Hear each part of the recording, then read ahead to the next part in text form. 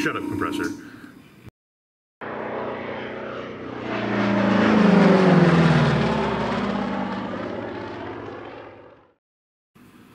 Swing it around and play on the top side some more. So on the top side, what I've done so far is I've really been focusing on the multi-gray, and a little bit on the multi-white, or the whatever. Yeah, it's multi-white. Basically, zoom in again. Basically up here around the fireball stencil and kind of right on top there, you can see it's very subtle. And then on the front portion of the wing here, and then kind of out this way.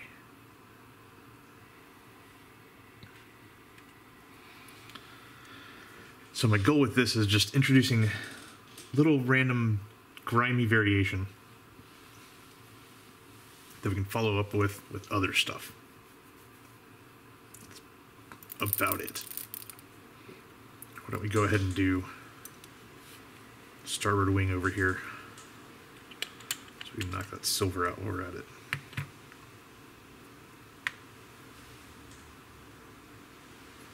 So basically just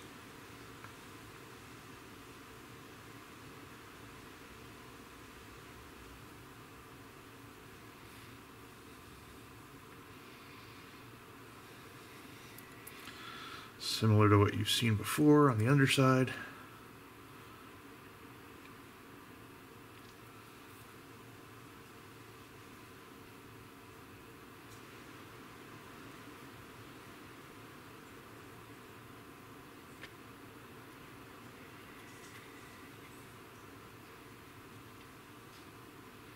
Gun door gets its own treatment.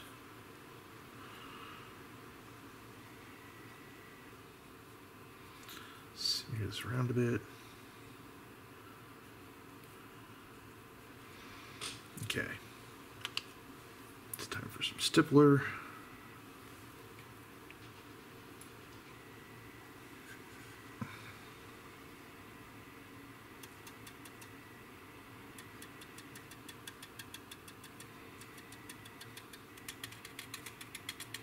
Now, this multi-gray and multi-white Mr. Weathering color stuff is interesting because in some ways it behaves very much like oils, but in other ways it sets a little bit faster, so you're not waiting as long. It goes on nice and thin.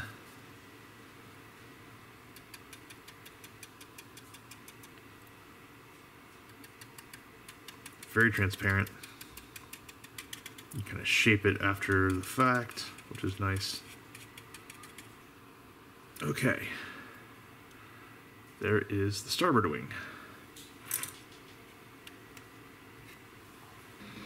Okay, we're doing some top of the starboard wing now.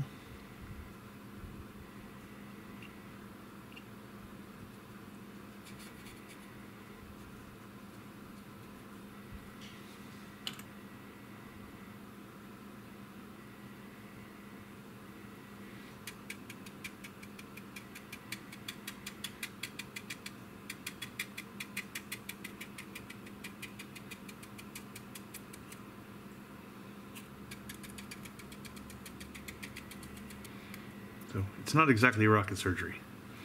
Now out on the outer wings, this will just provide a nice level of just stuff happening basically. And on the inner wings, it'll provide a good basis for more crud and groundwork and things, or not crud and groundwork, crud and foot traffic and things like that. Something I prefer to do with this that I've kind of discovered, just the way it sort of sticks a little bit, is to work kind of panel by panel.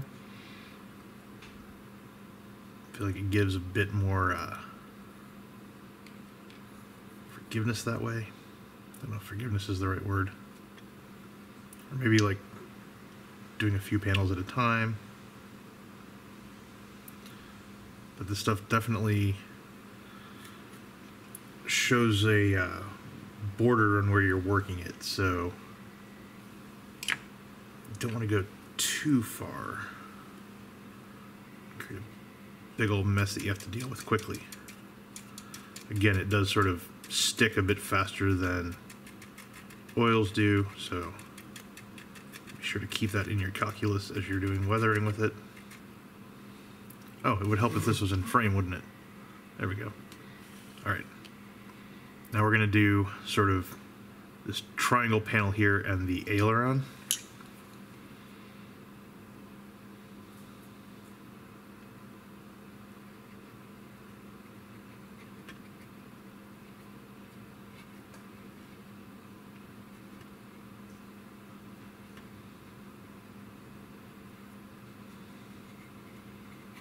We'll just do the triangle panel first because it's a pretty big area.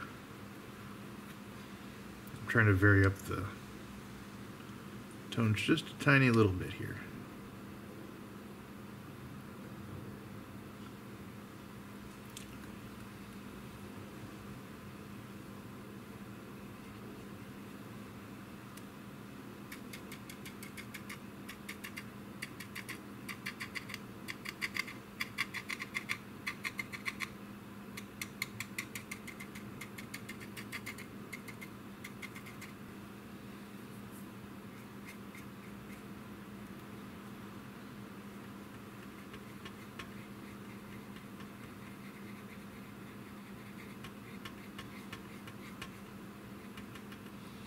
You can see what's happening here, how it's making it all sort of a bit more unified, a bit more grungy looking, but it's not really changing too much. It's exactly what I want. All right.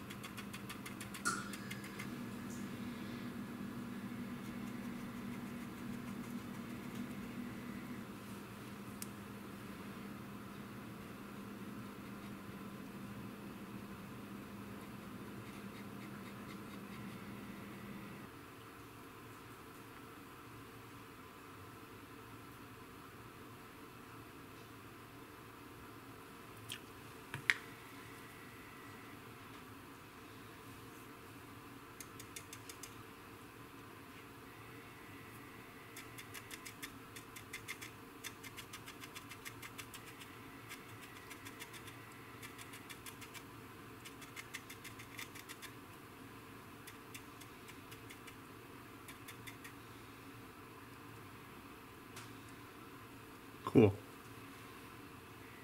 Okay, I think we can call that wing done with the gray and white. It's looking pretty decent.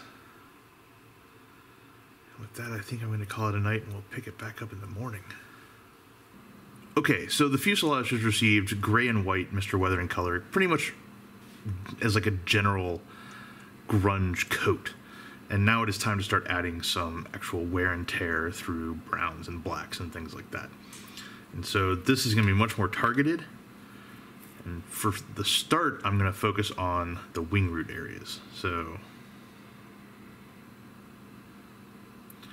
you know, where foot traffic would fall, etc.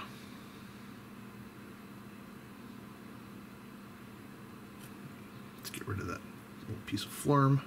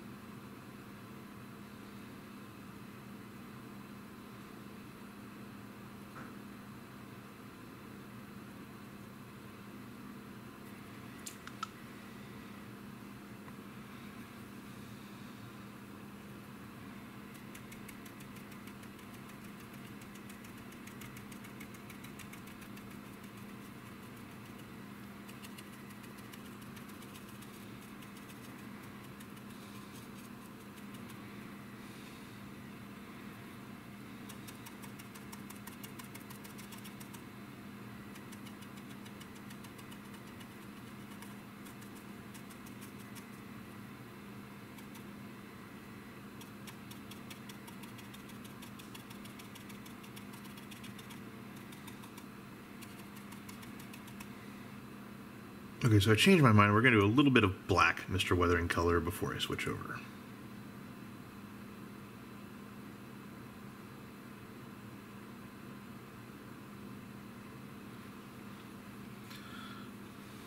Not a lot, just a tiny little bit.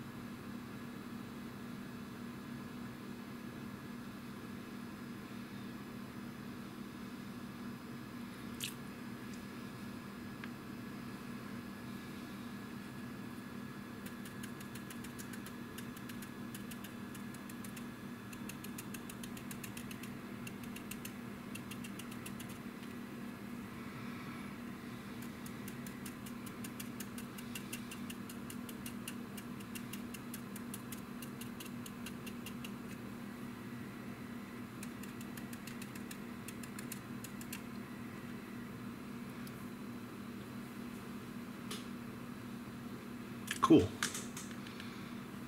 I'm going to get the other wing root, then we'll be switching over to the good stuff.